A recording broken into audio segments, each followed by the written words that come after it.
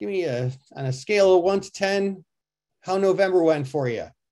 Scale of 1 to 10, how did November go for your trading? Oh, you guys can see each other's answers. So that means everybody's going to kind of skew it up a little bit. Right? Isn't that how it goes? I know that is how it goes. But maybe you're just soul searching and you're being honest with yourself and everyone else. Sounds like you guys are doing pretty good overall, and that's okay. People who are doing great, 10, really 10? I mean, really 10? Maybe it's a 10. Or you know what I don't like to see? I don't like to see 10s or 1s, because you know what? You can always do better. Although, I mean, look, if November was like your best month or whatever, then okay, 10. But you can always do better, and no 1s either. Like, you guys are here, you're moving forward, like you're putting in the effort. I love it. Like, that automatically bumps you up to at least a 2. All right, and somebody's very precise here, 7.5567. I love that, Christo. That's great. Okay, so let's get started here, shall we? I believe this is automatically recording. Right. I think so.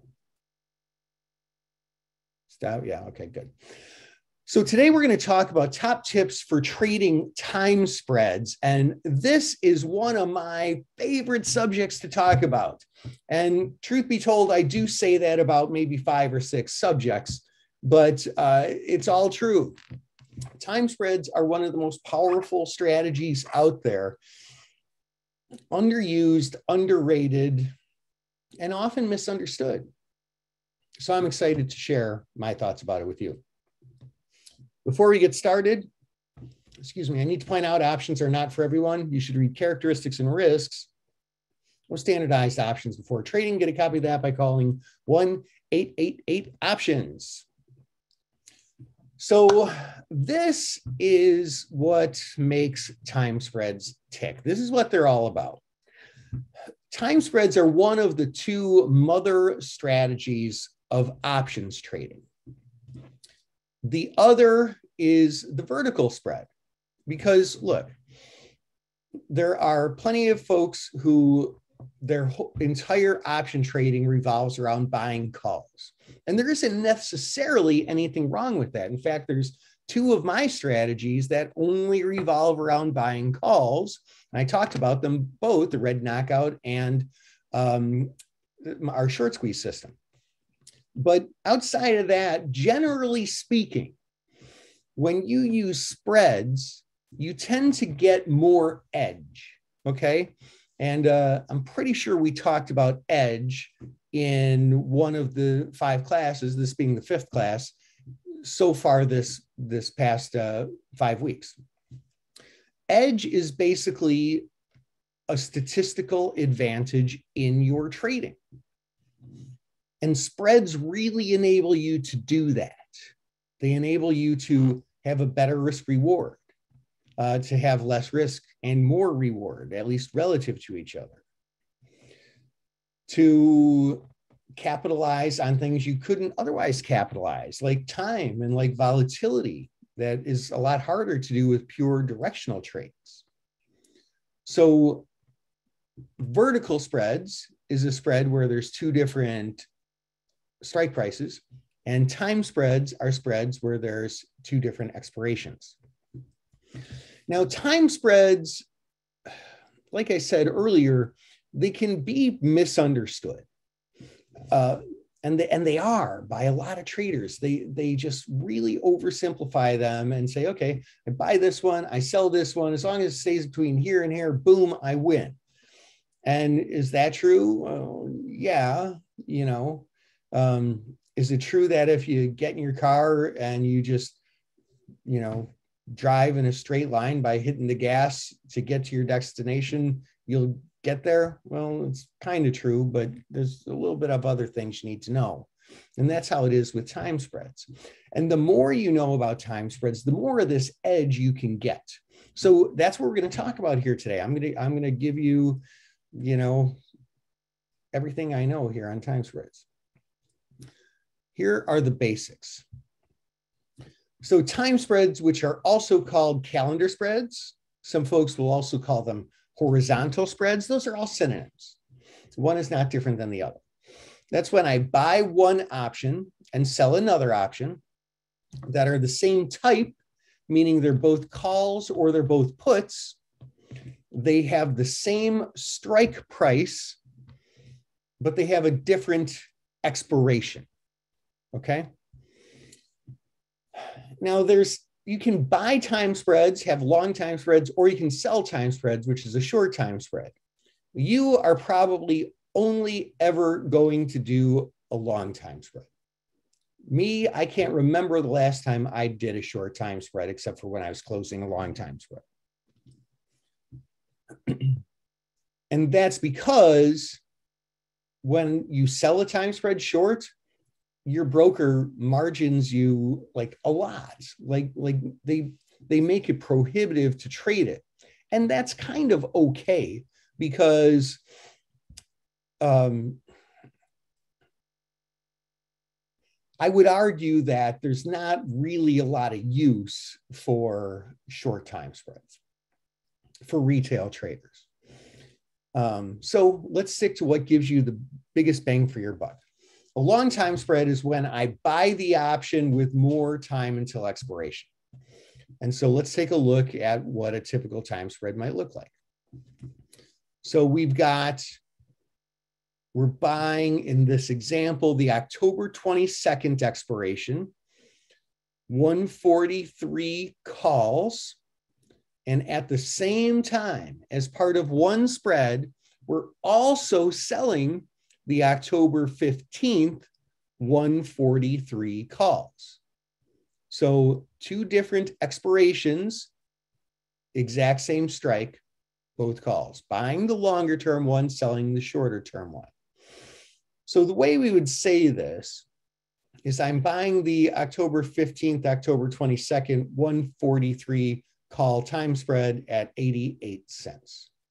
Where do I get 88 cents? I'm paying $2.25, collecting a credit of 137. So 225 minus 137 means I'm paying 88 cents. Make sense? So the exposure of option trading, there's two different ways to look at it. And I'm calling it risk, but when I say that, I mean like risk of loss, but also possibility for reward. There's the absolute risk and the incremental risk. And it's not important that you memorize those phrases. I just want you to be able to think in these terms. Because if you want to be good at option trading, if you want to be great at option trading, you need to be great at both of those two things. Absolute risk is when we study the position with no time value left, which is basically a profit and loss diagram. Incremental risk is our profitability or loss before expiration, as time passes, as volatility changes, as the underlying goes up or down a little bit, right? So absolute risk is the profit and loss diagram. So here's the thing. I just got off a call with one of my one-on-one coaching students, and he's been trading for a while. Like he's been trading stocks for 10 years, been trading options for a little bit. And he was like, hey, I'm not really good with drawing these profit and loss diagrams. And I said, okay, look, you have to get good at these. Any retail trader needs to. Professional traders don't necessarily always look at it this way. Well, like volatility traders, delta neutral traders don't look at it this way, but everybody else does, whether that's retail traders, big, huge institutional traders. This stuff is important. So I want everybody to get very, very good at drawing profit and loss diagrams. Now, that said, when we're using two different expirations like we do in a time spread, profit and loss diagrams are only estimates. They're tough to draw. If I'm drawing a call time spread, that's the old hockey stick that maybe some of you are familiar with. Same with the covered call, that's sort of the upside down hockey stick. vertical spreads like credit spreads, debit spreads.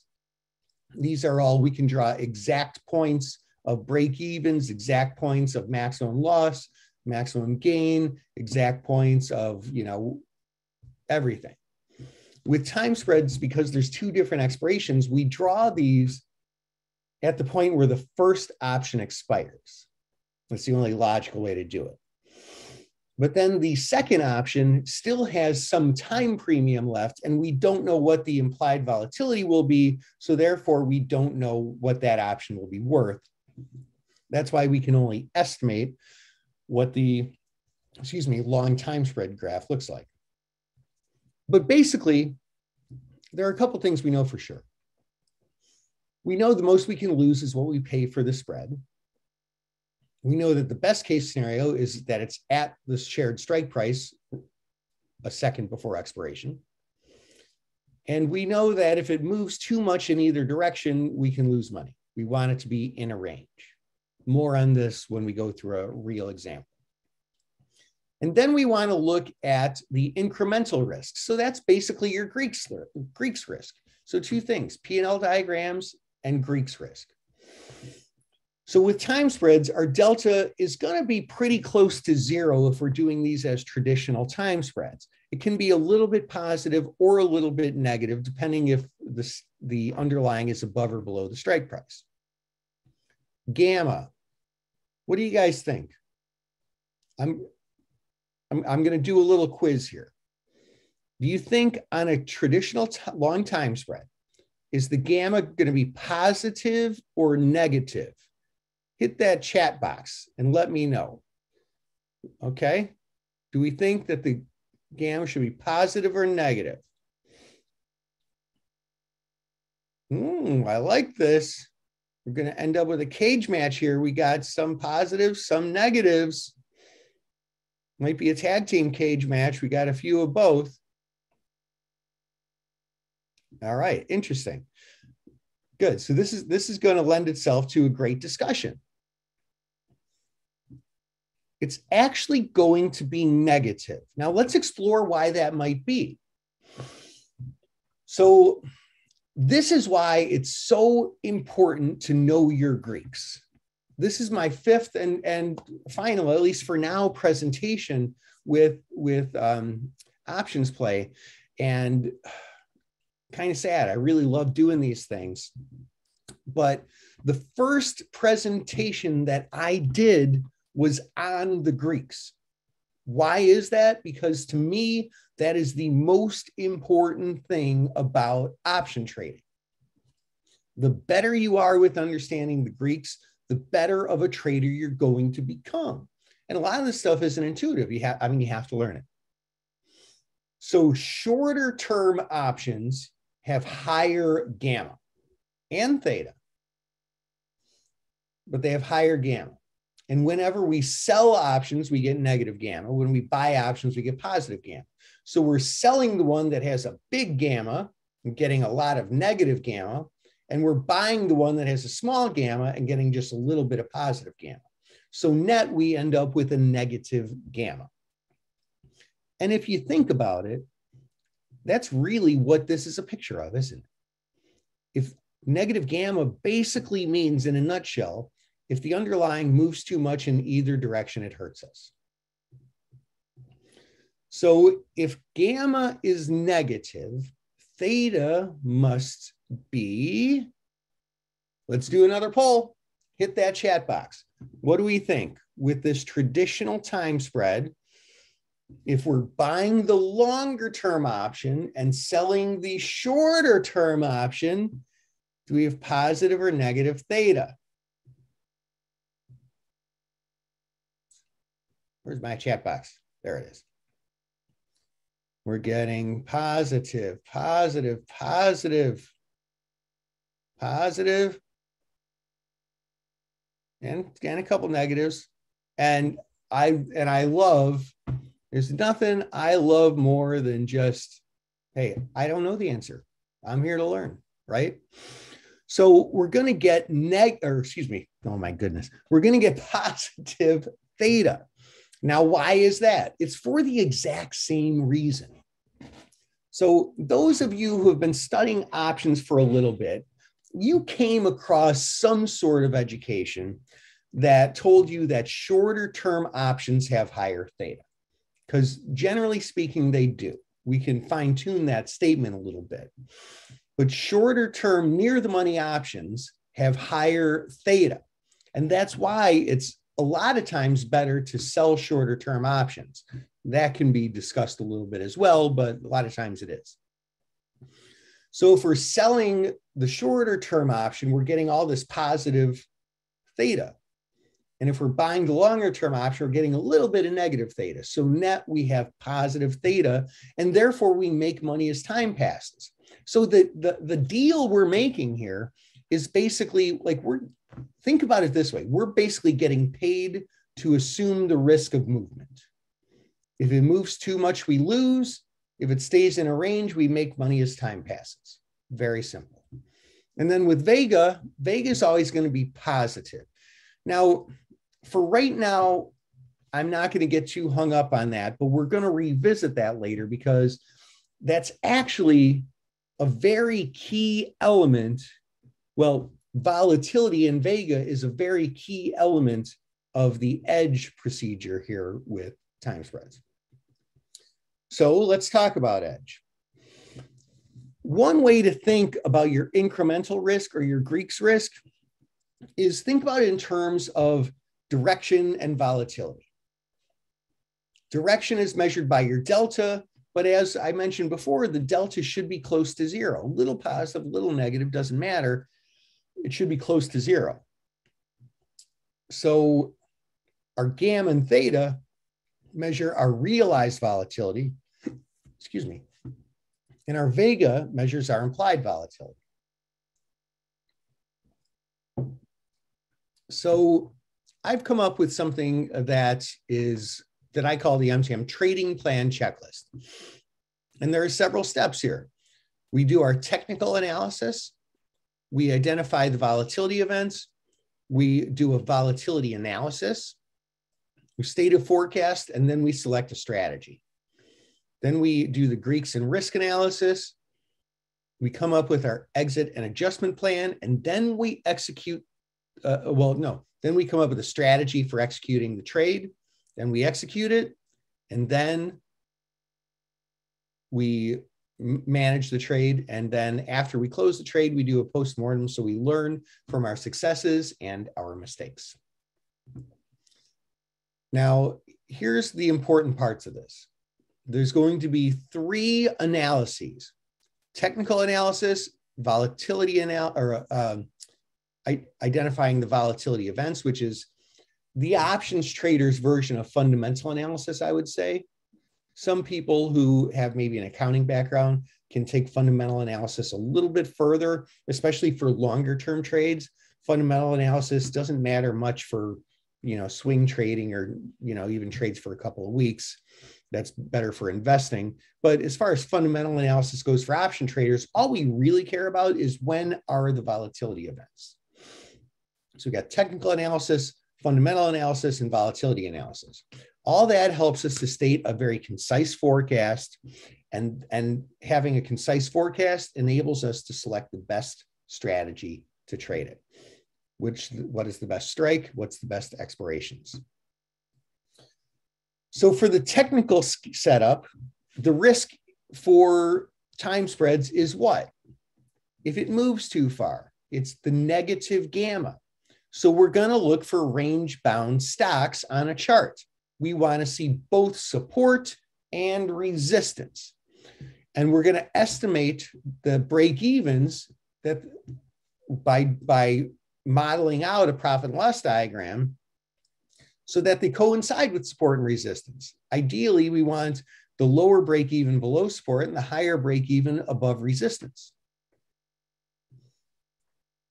Our fundamental setup is, again, the risk is negative gamma. So we want to avoid expected volatility events. If earnings is coming out tomorrow, we don't want to do a traditional time spread. Now, to be fair, I do use a strategy for trading earnings that involves time spreads, but it's a very, very different use than what we're talking about. If we're using time spreads in the sort of traditional, most common way, we want to make money from time passing, and we definitely want to avoid volatility events. So basically, we're looking for stable, like boring old companies. Now, the volatility analysis for time spreads is a little bit different than it typically is with most options. With most option trading, we're going to want to start with the volatility chart. We don't start with the volatility chart when it comes to time spreads because we don't really care. All we really care is volatility relative to each other, the term structure of volatility. Now, if you don't know what I'm talking about, let me give you a refresher or a crash course here. There's two types of volatility when it comes to option trading. There's realized volatility and implied volatility. Realized volatility is basically like, forget everything you read in textbooks or you heard in a class. I'm just going to tell you the way it is. Realized volatility is how much the underlying stock has moved around lately. That's it. Does it go like this all over the place, or is it pretty stable, right? And the way we do that is we take the last, most platforms use the last 30 trading days. Arguably, that's not the best way to do it, but generally speaking, they take the last 30 closing prices, find the standard deviation of that, and then annualize that number to make the last 30 days representative of a 1 year period. Now, you might have heard the term historical volatility. That's a total synonym for realized volatility. And then we have implied volatility. Implied volatility is how cheap or expensive options are. Again, for a moment, forget about all the textbook stuff, all the stuff you heard in a class. All those definitions are valid, but the best definition is it's how cheap or expensive options are. Now, that said, what it is, from a much more formal way, is it's the volatility figure that when entered into an option pricing model yields a theoretical value reflecting current market prices. That's a mouthful, but that is technically how we arrive at that figure. Now, this is stated in terms of annualized standard deviation as well. So it's sort of apples to apples with realized volatility, so we can compare the two with each other. A lot of people will say that it's interpreted as the market's estimation for the future volatility of a stock or ETF or whatever, but that is a gross oversimplification. There's many things wrong with that definition. And it's called implied volatility because it's thought to be the future volatility implied by option prices. But as you'll see as we go through the rest of our analysis, that's a little bit flawed, and you'd be holding yourself back if you believe that wholeheartedly.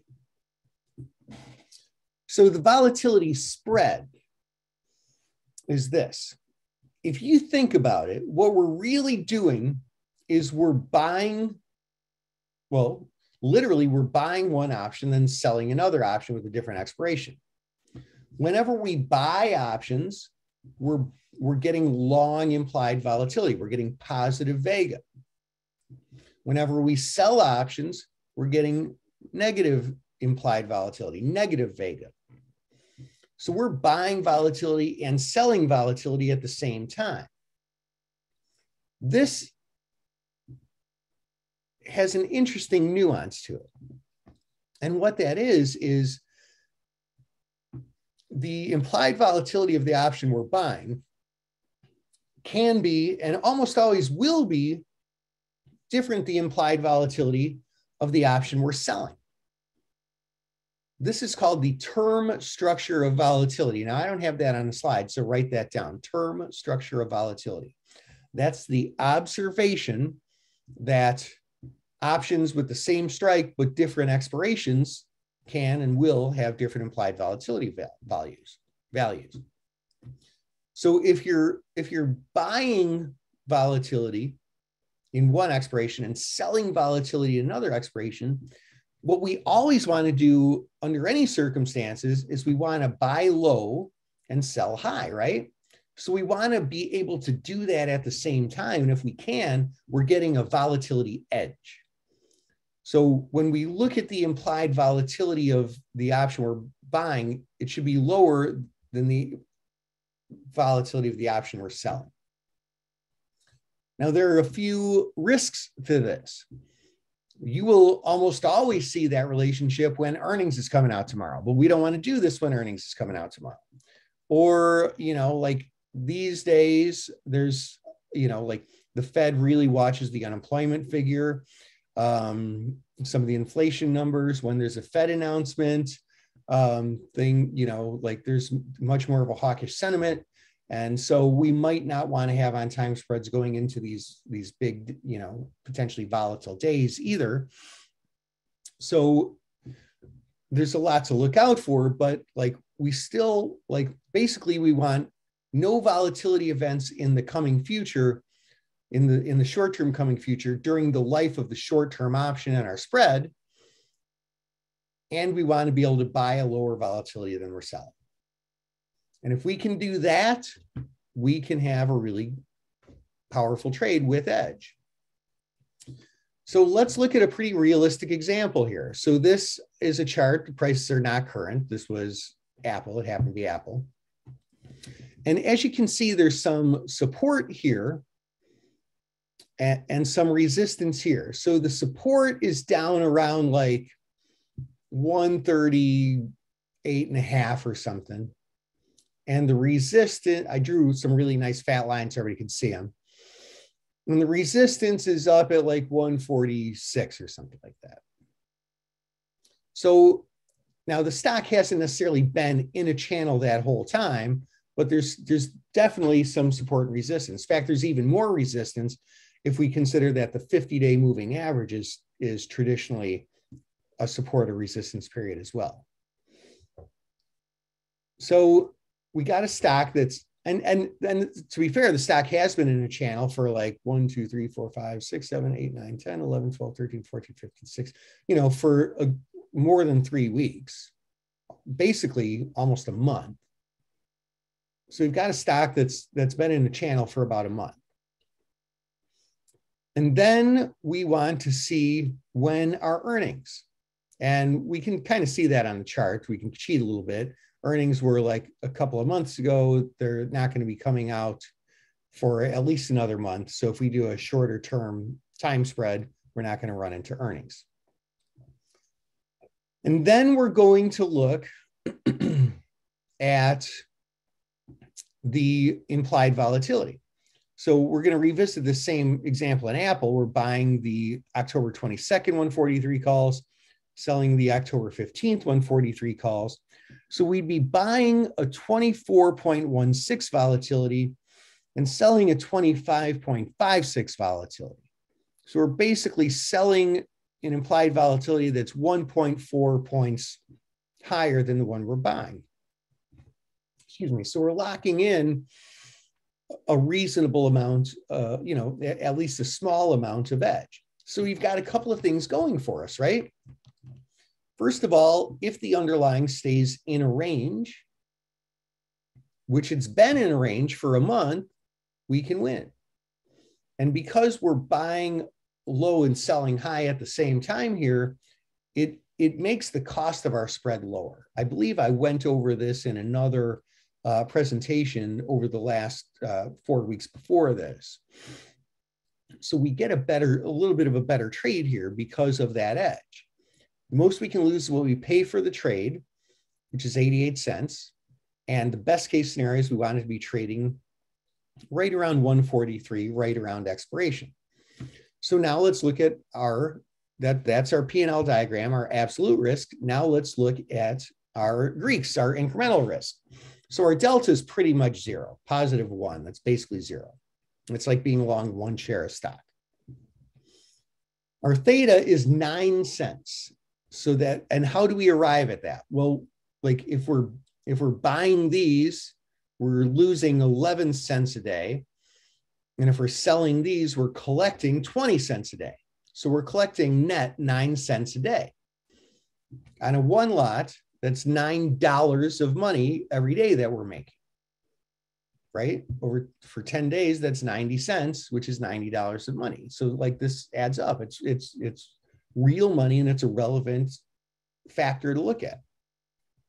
The Vega is 4 cents, but what's more important to me is the fact that if there is no volatility event scheduled during the life of the October 15th contract, then these implied volatilities probably shouldn't be different than one another. If they are, it's just noise. And so probably this implied volatility is likely to fall and come down to this volatility. So even though the Vega is positive, we could make money on volatility falling if only the front volatility falls. And that's the big tip I can give you on time spreads, is that the volatilities of each of those options does move independent to one another.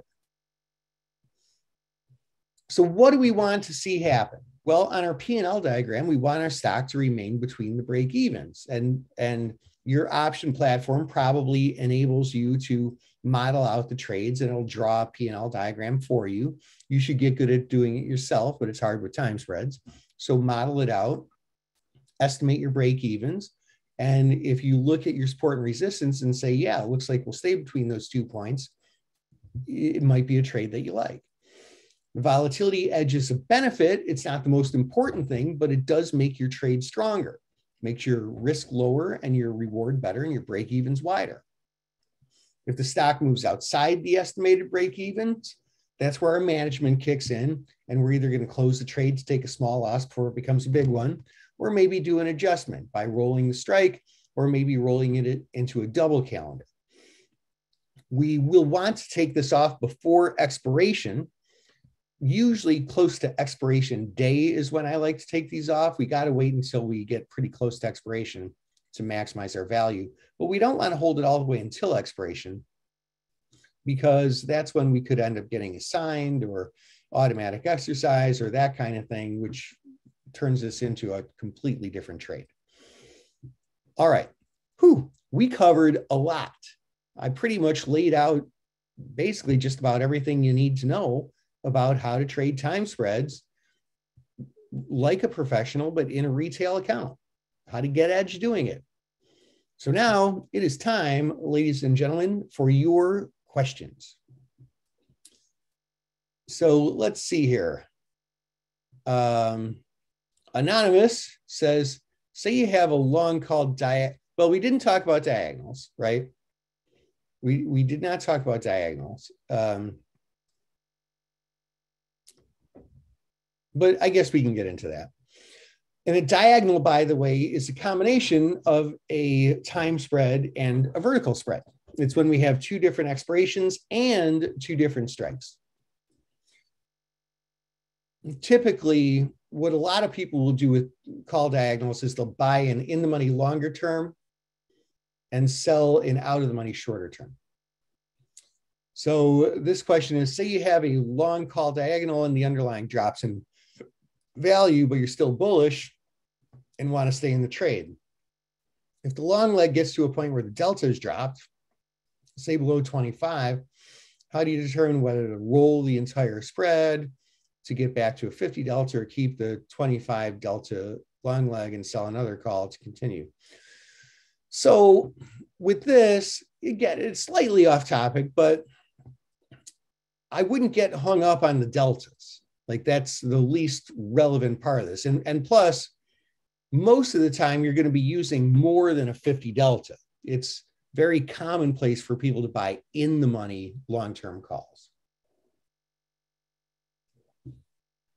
So that means the long-term call itself will have more than a 50 delta. So don't get hung up on the delta. Instead, use the chart. Why did you, like, this is a hypothetical question because your question was hypothetical. Why did you get into the trade? It's probably because you saw something on the chart. Maybe there was support and it was bouncing off support and there was some relative strength, or RSI, or maybe there were slow stochastics or something that you were using. Did it fall below support? Did the RSI tick down? Did the relative strength index, cross below the 20%? If those things happened, then that might nullify the whole thesis of your trade, and you might not want to be in the trade anymore. But if those things didn't happen and you're still bullish, it might not require any change. So don't get hung up on the delta. That's just it's a different shiny red ball. Yang, what's up, my friend? He says, how is IV related to stock price? Are they related? For example, if the stop drops significantly, the option price will also drop significantly because of delta. But is the IV actually high because the stock price is volatile? Yeah, you're onto something, Yang. So it's not because the stock price is volatile, but there is this inverse relationship. When stocks go down, implied volatility tends to go up. And the reason for that is when stocks go down, that's when people typically buy puts, because they're afraid it can go down a lot and they protect themselves. And then when stocks go back up, they sell those puts because they don't need them, or they'll sell covered calls to generate income. And that makes volatility go down. So when one goes up, the other goes down, and vice versa. Good questions. Good questions. Let's see here. Let's talk with Carson. Carson said, you mentioned you have an alternate strategy for calendars around earnings. Will you elaborate on that in another lecture by chance? I might. Like this, I was filling in for Tony so he could spend some time with the new family. As maybe some of you know, Tony had a baby recently, he and his wife, and he's going to be back. So if I end up coming back and filling in, yeah, I might be able to do that. And it's one of my favorite strategies, earnings time spreads. Gopal said, you said the theta is positive for this calendar trade, but for this example, in the Apple trade, you show a negative theta of 9 cents. Did I have negative theta? Oh, that good catch, man. You are paying attention. That is a typo, and I need to fix that. That is why I always keep Post-it notes in the drawer next to me.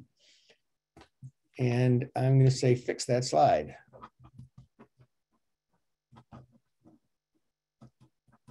You get the gold star of the day, my friend, for catching that mistake.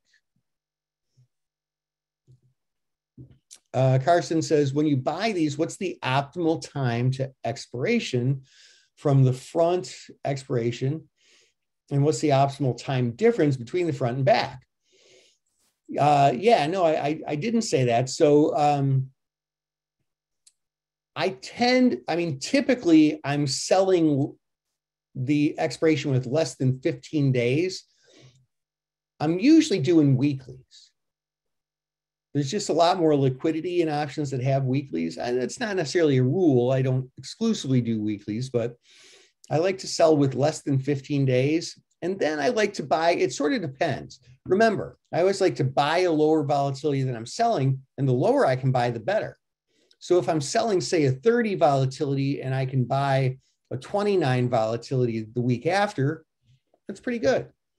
But if I skip a week and I go out 2 weeks to buy, and I can buy a 27 volatility, that's a 3-point difference. That's even better. If I go out one more week and I can buy a 25 volatility, that's even better. Plus, that gives me some room to roll if it's working out, and that becomes like a whole nother webinar on managing these. But usually between the two expirations, I would say typically it's about 2 weeks. That's usually sort of the sweet spot. Great questions. Emmanuel says, where can we listen to you after Tony's back? I am around, my friend, and you can find me. I'm around. I'm all over the place. And who knows, maybe I'll come back and I'll fill in a again, if, Tony decides to go for number 2. Jeffrey says, is the risk of greed, actually, let me start.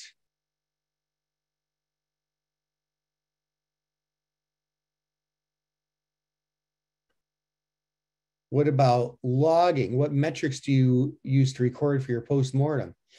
Yeah, that's good. I mean, for my earnings time spreads, I have a whole spreadsheet that I keep, but I mean, I would look at things like, I would record what are my Greeks when I make the trade. I would record what were the volatilities when I make the trade.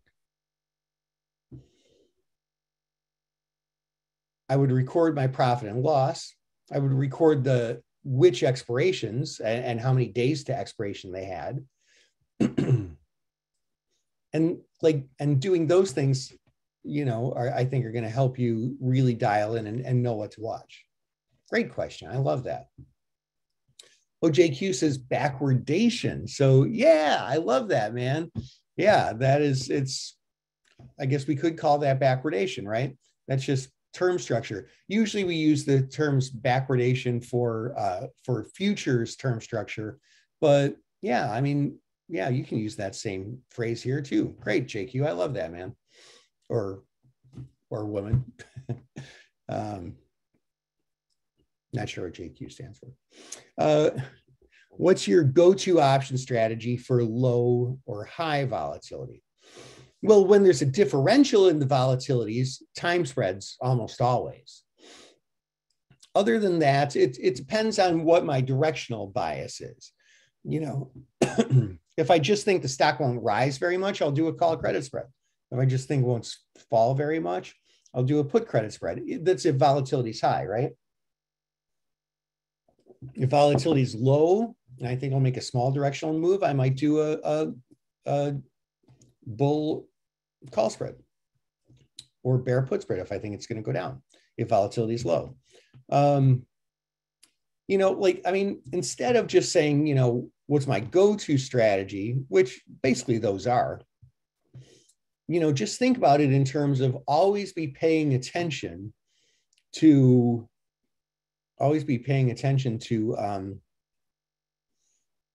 what your volatility position is. If volatility is cheap, you want to have positive vega. If volatility is expensive, you want to have negative vega, with the exception of time spreads, because we don't really care about the net vega with time spreads. We only care about the differential in the term structure. Max says, so how do you make money? You make money on theta and not lose money on gamma. As long as the stock doesn't move too much, so I lose money on gamma. If it stays between those break evens, I make money on theta. Will this webinar recording be available to us? Yes, it will. Hey, Niaz, how you doing, my friend? Long time no talk. It'll be posted. I think that the good folks at OptionsPlay email it out the next day. That's what they typically been doing. Gary says pros and cons of using long calls versus short puts to execute the calendar. So either way, if it's calls or puts, we're always buying the longer term and selling the shorter term. It doesn't matter because theoretically, synthetically, they're equivalent. So you're seldom going to do a time spread that is exactly at the money. For example, this one. Apple was at 142.81, and the closest to the money was the 143 strike. It's slightly out of the money. If we were at like 142.20, the closest strike would be the 142 calls, and I would probably do the 142 puts calendar instead, because the puts would be out of the money. I always like to do the out of the monies because they have less slippage. How do you determine the distance between a long and short? Ken, we just talked about that. I answered somebody else's question. Sherry, how do you pick your strike price and expiration dates? Talked about, okay, we just talked about both of those.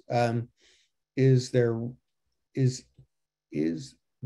risk of Greeks applied to diagonal call spread, also known as poor man's covered call? Yeah, so like a diagonal is very different than this. A diagonal is a type of time spread, but there's two different strikes.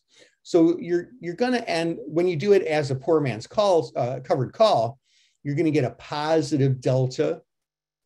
You may or may not have a positive theta. It might be negative. And again, I'm acknowledging the typo here, unfortunately. This should be a positive theta. So yeah, like the Greeks are a little bit different, and I don't have any canned examples here, so I can't spend a lot of time on that. But yeah, it's a different type of trade for sure. I mean, the main difference is going to be delta. Max says, so to make money, the price needs to be sufficiently higher to cover the call bought, but you would then lose money on the call sold. Yeah, and so look, with the same strike, a shorter term call is always going to be a lower price than the longer term call. But the relative price, implied volatility, should be higher. It could be higher or lower, but we're only going to choose to do the time spread if implied volatility is higher. So the idea, like just think about it in terms of theta. The one you're selling loses a lot of money. The one you're buying loses a little bit of money. The one you're buying is basically a hedge. It gets you to being delta neutral and it gives you limited loss.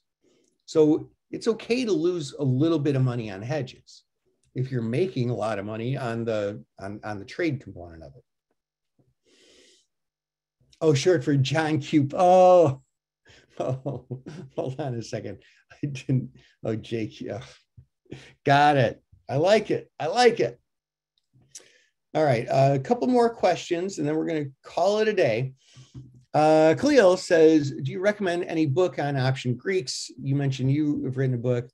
Yeah, I mentioned that very, very briefly in passing during our first webinar. I did write a book called Trading Option Greeks, which is, I mean, yeah, I spent a lot of time on it and packed a lot in there. So I do recommend it. I'm biased, but I'm biased because I spent a lot of time on it to make it very valuable. The Greeks videos on you. Cool. Great, Jay. Carson says, for closing the trade, do you let the front expire completely or do you close the front at any particular? Yeah, no, you need to close this before expiration. Do not hold it until expiration. Close it before expiration.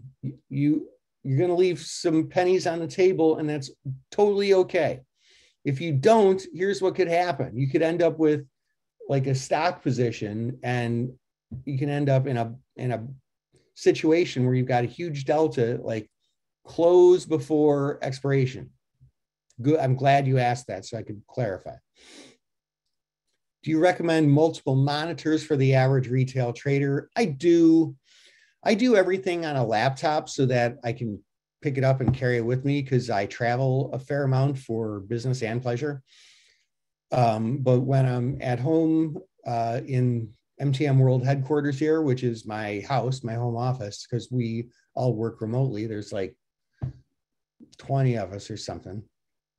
I'm sitting here with my laptop and then 3 external monitors. So you're going to need a good graphics card, good memory. Jay says, how do you know if vol is low? Do you just track it like price? I mainly only care about this one versus this one.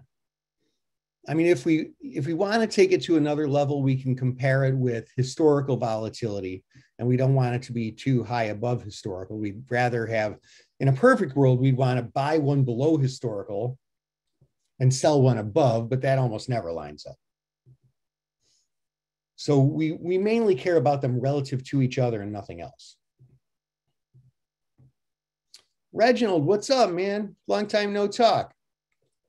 Says, what do you consider a significant difference between the implied volatility to warrant doing the time spread? Yeah, I mean, in a perfect world,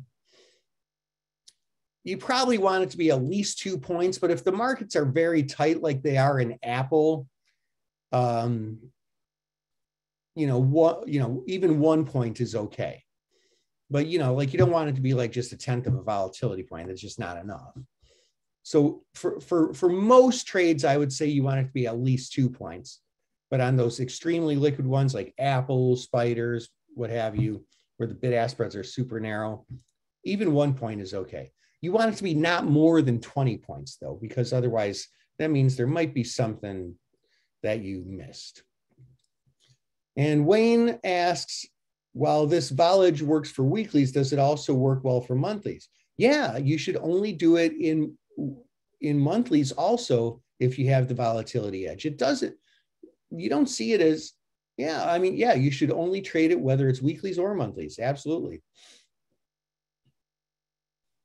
Gene says, why do I care about this stuff if I use option play? Because option play is designed to, like, how do you think options play works? Right? Like, options play is the shortcut. You know, it's like, hey, I don't need to know how to drive a car because all I do is take taxis, because it's easy to take taxis. Like, options play makes everything super easy for you, but don't you want to understand how it works? Like, if you're a race car driver, like, yeah, here's the gas, here's the brakes, go drive. Like, maybe that'll work. Got a really fast car, you might win the race. But if you like really understand what's going on in the car, you're going to be able to drive it better. You're going to be able to use options play even better if you understand this stuff. Charlie says, what happens if both calls go in the money, say 2 days before the short call expires? Yeah, so if the stock goes through the projected break even, you need to manage your risk. Look, you need to manage risk with all trades. There's no option strategy that's intended to be set it and forget it. Just put it on and come back 3 weeks later and see what happened. Like, that doesn't work. So if it starts getting away from you and you start losing money, you should close the trade and take a small loss before it becomes big, or roll it. And there are some adjustment strategies, but that's a little out of the scope of what we have time for today. Yang says, what stop loss in terms of percentage would you set for time spreads? So you can't really set a stop loss with spreads. Otherwise, you end up getting filled at a dreadfully horrible price that you'll be sorry you got filled at. So what I do instead is I monitor it. And if it goes through the break evens, I'm going to manually close it. Sherry says, I'm really bad with drawing P&L diagrams as well. For some reason, my brain just shuts down. I see all the hockey sticks. What do you recommend that I do to beef up my knowledge and ability to draw P&L diagrams? Well, you need 2 things. You need a piece of paper and a pen. No, you need 3 things: piece of paper, pen, and time. Practice, practice, practice, Sherry.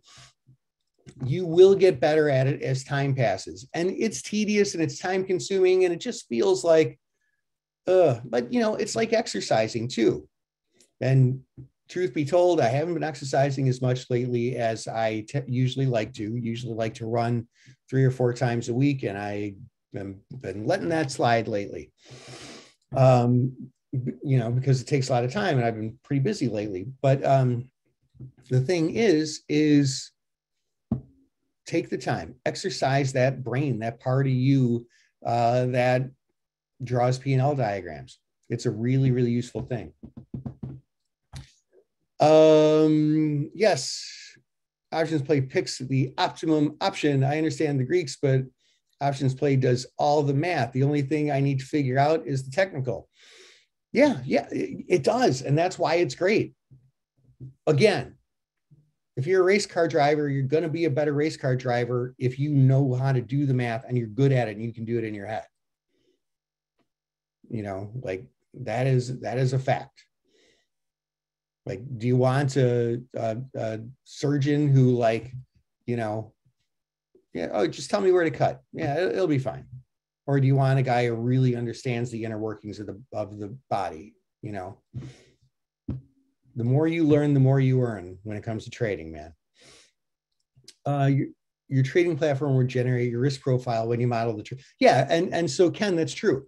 Your trading platform will generate your risk profile when you model the trade. But I mean, what I would recommend, Sherry, is draw it out yourself and then do what Ken said and then model it and see if what you drew on a piece of paper matches what your broker did. That's how you check yourself. I'm going to take one more question, then we're going to call it a day. Do you have any general ideas on how often this strategy returns profit in a back test? I mean, no, I mean, there's a lot of different ways to use this. We covered 90%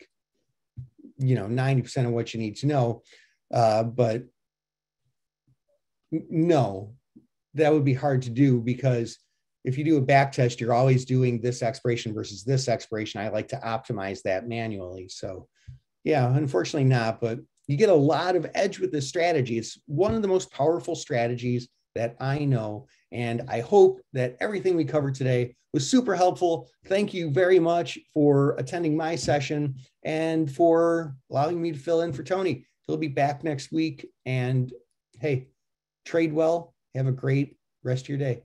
Bye, guys. See ya.